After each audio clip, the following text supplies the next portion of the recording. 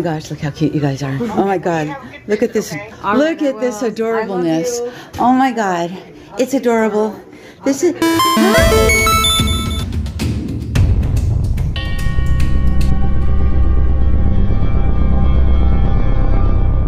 Vivian, what are you doing? Hi, Aiden. Aiden, look at that, Aiden. Look at that, boy, you're so amazing. You're so amazing. You're so cute, That's my family. They're cute. They're cute. Hey, there's Vivian. I gave her this little pirate outfit, and doesn't she look fabulous? And she put it on all by herself because she is, I think she's a genius too. He's a genius? Yes. He's a and Vivian's a genius. Can you say arr? Say arr. Arr, say go, arr. God, I have the cutest grandkids. Don't I have a gorgeous daughter too? She's freaking gorgeous. Wendy, you have won the child lottery. She won the baby lottery.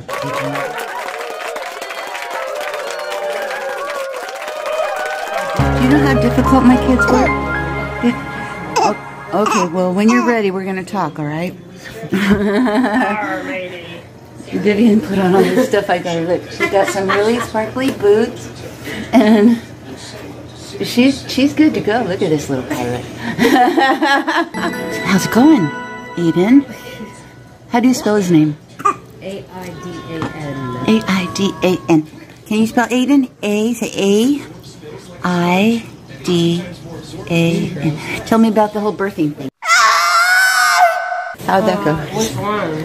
This 21 hours, less than 10 hours. Wow. Yeah. But you didn't even have difficult births that much, huh? Not really. No, Vivi was hard. Was she? She was like super hard because they induced me early with both of them. Yeah. And with her, my body didn't really know what to do. So like we were doing balloons, we had to do medicine in there. Like we did IV medicine. It was awful. And I was like epidural. Yeah. So I waited until 16 hours in, and it was like torture. It got to the point where like I couldn't walk, I couldn't sit, I couldn't lay, I couldn't do anything. I was just in so much pain the whole time. Dang. It was just awful. And then finally, I was like, they convinced me to do it, and they had to hold me down to give me my epidural. Like literally, the nurse was like, she had her hands across my back, and she was holding me, and I was like, I can't stay, I can't stay, I can't stay, I can't stay. I was just screaming. Wow. And finally, they got my epidural, and I was out like in 5 minutes. Yeah. I was so exhausted. See, I had, oh my gosh. I had, let's see, Jimmy came first, and then Patrick was done, birthed at home or hatched or spawned or something. So I had him completely natural. And then whenever I had Aaron, I really wanted an epidural because the fucking pain hurt so bad, right? So, but the doctor wouldn't give me an epidural because she said that I was too far along. I was about to give birth, and I'm like, I got through my whole pregnancy thinking I was going to get an epidural. It's kind of made me feel better because I was, after having like the most, birthing a watermelon twice, I was fucking scared of the pain of childbirth. Man, like, I went into her thinking I'm absolutely against an epidural. As soon as I checked in for my induction with him, I was like, can I get an epidural now? But like, yeah, is the time now? But it doesn't cross the barrier. I think it doesn't affect the epidural itself, only numbs your spine. No, it doesn't. And I didn't know until halfway through my birth with him that it was fentanyl. Huh. Yeah, it was literally fentanyl. They had my epidural bag in a lockbox. Oh, yeah? And I was like, why is it in a lockbox? And they were like, you didn't think that like aspirin made you feel that good, right? And I was like, literally the second that the epidural kicked in, I went from crying to laughing hysterically about absolutely nothing. I was just laying there, and the nurse came in, and Curtis was like, and she said, well, what's funny? Did I miss the joke? And I couldn't even talk. I was laughing so hard. Oh my gosh. And Curtis was like, she's laughing about absolutely nothing. Absolutely nothing. Nobody said anything in 10 minutes. She was just laughing for no reason. She was like, okay, well, the epidural kicked in. Awesome. But then, like, halfway through my later, it came out. I had 2 epidurals with him. Because like it came out and it was like spewing fentanyl all over my bed. Oh my gosh. And they had to put it in twice. It was awful. That was like that time, and it happened at shift change. So there was no anesthesiologist there to put it back in. So I was just laying there like, are you fucking kidding me? You have to stab me in my spine 2 times in one day? Like, are you serious?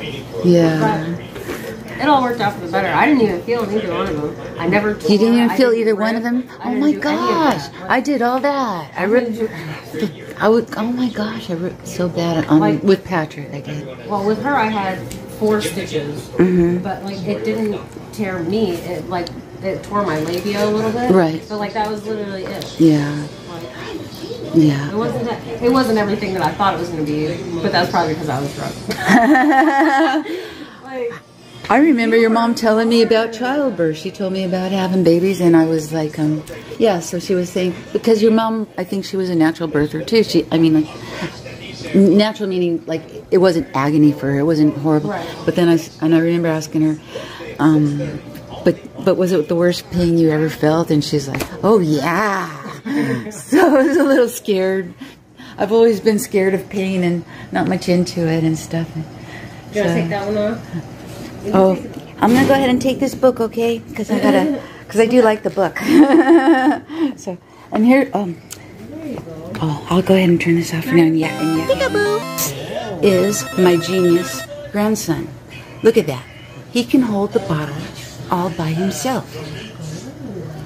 He's so amazing. Like, seriously, have you ever seen a cuter baby than that?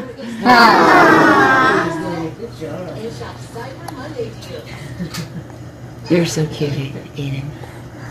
Alrighty, and I got toys for you. You get to check them out whenever you're ready. You know, I'm not going to force you.